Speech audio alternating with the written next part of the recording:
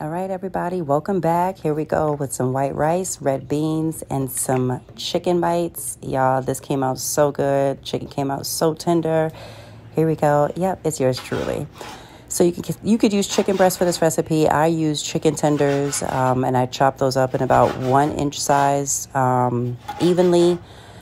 I say 1 inch. It'll cook evenly in your pan, 6 to 8 minutes. So make sure that your pieces are all roughly the same size. Go ahead and put that in a bowl with some olive oil, some black pepper, some salt, some lemon pepper seasoning. I put a whole bunch of shit in this. Parsley. I'm going to say it as I see it because it was a lot. Oh, some Sazon, some Adobo, and mix that all up. Make sure it's evenly distributed throughout the entire chicken. We're going to get our red beans going. I use red kidney beans for this. I use 2 cans, and I have it in that pot in the back. Heat up your hot skillet with some vegetable oil, butter, and while that is heating up in your pan, you want to go ahead and start your beans in the back. You can see the fire is on. Get that butter nice and melted. Add in your minced garlic. I love garlic. I also added some garlic paste.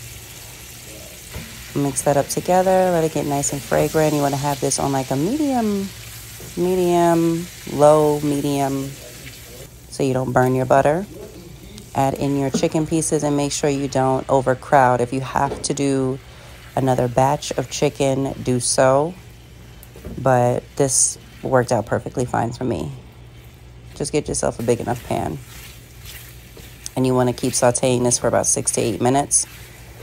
You don't want it to fully cook yet because we're going to add our sauce, our glaze in that pan. So it's going to cook again. As you can see, I'm getting my sauce together on the other side. And yeah, we're going to pour that bad boy right in that pan. Recipe on that sauce is on my page. Go look for it.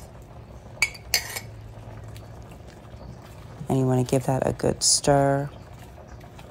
Make sure it's evenly coated. And then we're going to let this sit for another 2 to 3 minutes.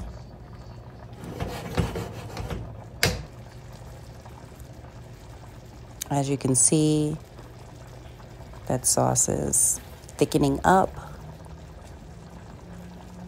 That chicken is so tender and juicy. I cannot wait for you guys to try this when you make it.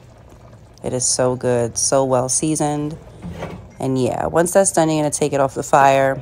Put that to the side. You can get your white rice ready. It's easy to make white rice, very simple. And go ahead and throw your beans and some of the juices, not all of it, inside the pot of white rice, and you want to get that a good mix. And once you mix it all together and it's evenly coated, go ahead and plate. And that is it for the video, y'all. I hope you guys really enjoy this meal. It came out so good, so juicy, so tender. The kids loved it. I loved it, and I know you're gonna love it. Talk to you later.